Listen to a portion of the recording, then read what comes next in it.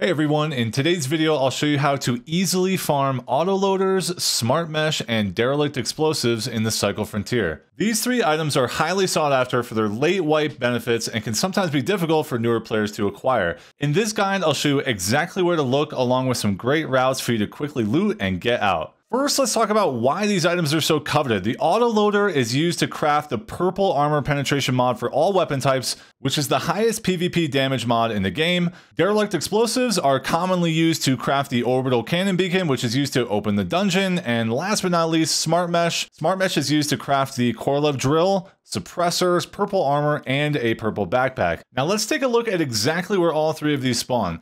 The spawns for every item in the game are directly related to two things: the danger levels or tier level and the type of container. While you can find smart mesh and autoloaders in the crash ship on Bright Sands, it's much more rare and not really an effective way of farming them if that's what you're looking to do. That said, Crescent Falls is by far the best place to get these three items. So let's take a quick look at the map and which areas you want to be focusing on. So here we have a map of Crescent Falls, but before we go into any farming routes, I want to show you another version of Crescent Falls that shows the danger or tier levels. Understanding which areas have high danger versus very high danger is important to know when farming these items. All of the areas you see in blue are high danger areas or tier 3. Purple is very high danger, tier 4, and pink is extreme danger, tier 5.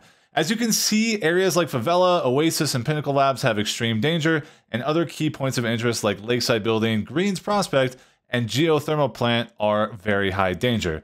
Like I said earlier, it's important to know the danger levels to help you understand what loot can be found there. Which leads me to start with talking about Smart Mesh. Each Smart Mesh weighs 10 and is the easiest of the three items to find because it can be found in high danger areas inside dumpsters, industrial crates, and as loose loot. Since the entire map of Crescent Falls is high danger or above, this means that you can find smart mesh in any dumpster or industrial crate that you see on the map, and there are a ton of them. Any of the points of interest that I talked about earlier, or you can see on the map, are going to have these two types of containers, and they also have that chance of getting smart mesh. Which leads me to the other two items, autoloaders and derelict explosives. We're going to talk about routes that include these two items because they can only be found in very high danger areas. First, let's take a look at derelict explosives. They weigh 5, and as I said, restricted to very high danger areas. However, they are only found in dumpsters and loose loot. Autoloaders weigh 6, and they only spawn in very high danger areas as well, inside of industrial crates or as loose loot. All three of these items can be found in a combination of industrial crates, dumpsters, and loose loot. You see in the pattern here? So we know what containers we're looking for, and we know we want very high danger areas to farm in. So now let's dive into my favorite spots to run through and loot. So I'm bringing back the map, and here we are. So I want to talk about Favela first. Favela has some really good loot in it, and there are a ton of dumpsters and industrial crates in it. But it is also insanely contested because of the community key room, which has a double weapon crate, as well as the loose house key, which has another weapon crate. So that's 3 weapon crates in an area of extreme danger. It makes it a really hotly contested area. It's not normally my go-to spot unless I get like the fallen tree spawn or the geothermal spawn. I might just run right to it and see what's up. Another spot that I don't typically hit is Greens Prospect. Even though there are quite a few industrial crates and dumpsters in that area, there is also just a ton of player activity. There's a lot of quests that go on in that area, and it's typically a war zone, so I like to generally skip that spot because of the low survivability.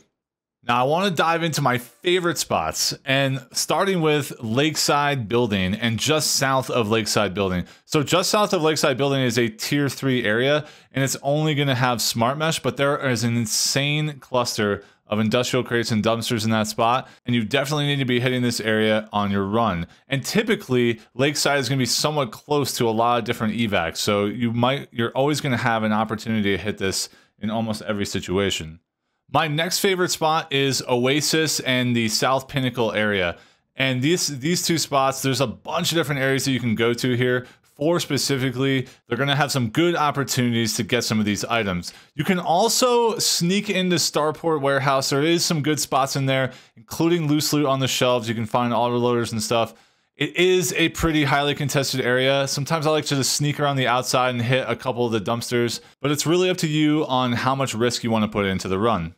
So those are my favorite areas on the map. Now I do want to make sure that you guys have like a direct visual on what I'm talking about here. So I'm going to walk through the lakeside run. I'm going to walk through Oasis just so you guys can see it in action. So this is going to be kind of a longer portion here of this video as we go through all these routes, but let's get started. Okay, first up, lakeside building. I'm coming in from the south side here.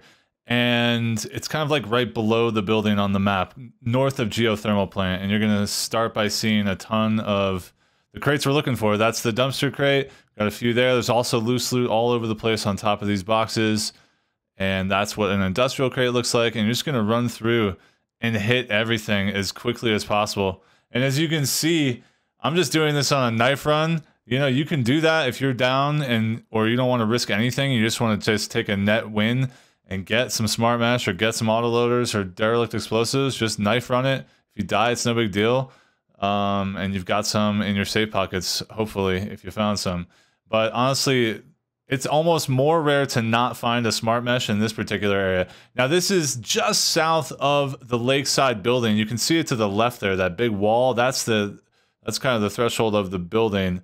And south of that is, in fact, only tier 3, meaning that all these industrial crates that we're looting can only have smart mesh.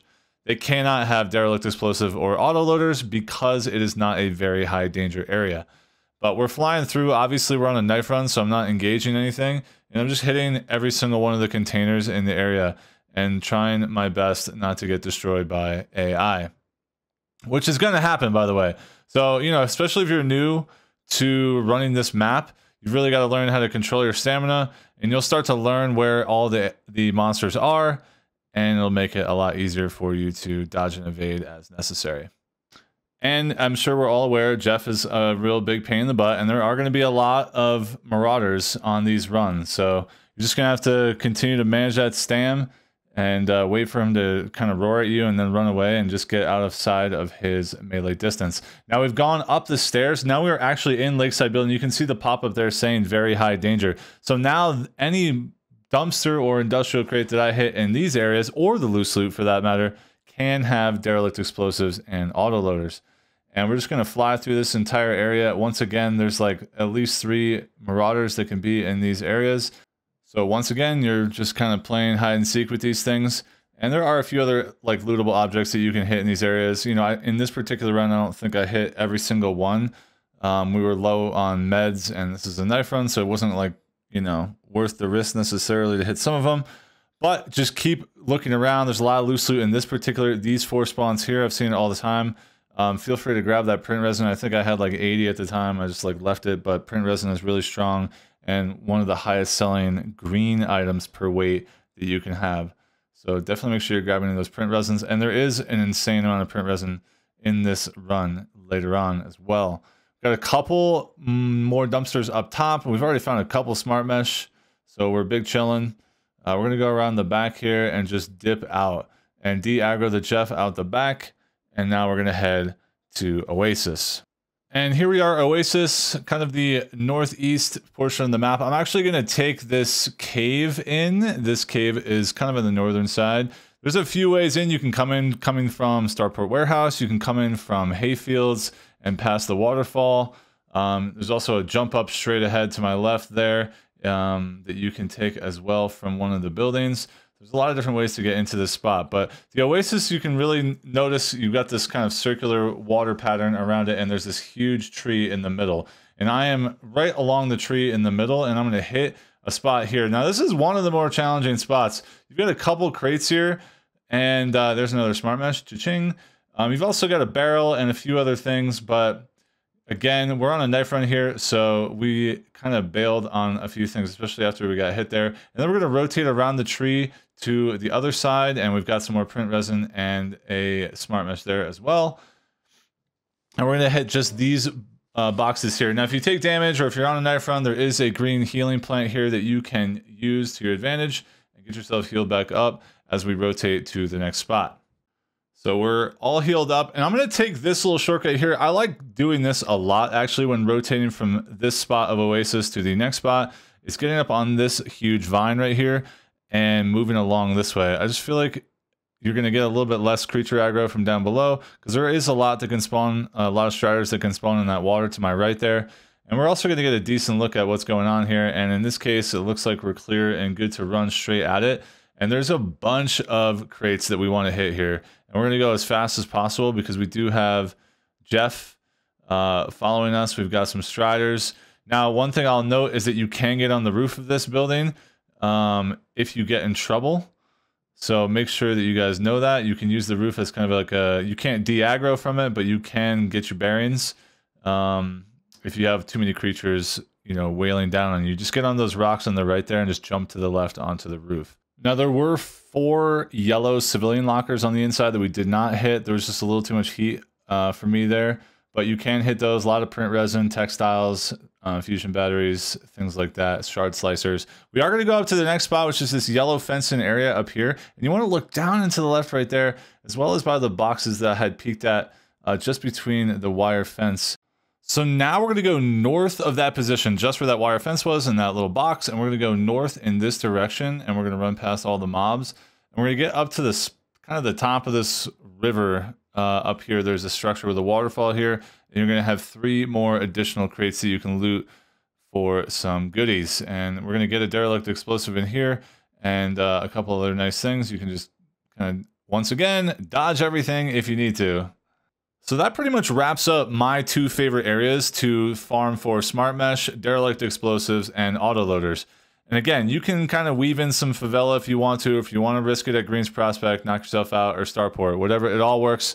And you can kind of hit this in any direction you want. If you're coming from the pumpkin fields and you want to rotate through the water and hit this one first and go out through Oasis and then to Lakeside, go for it. Kind of all depends on your spawns and all depends on where your evacs are.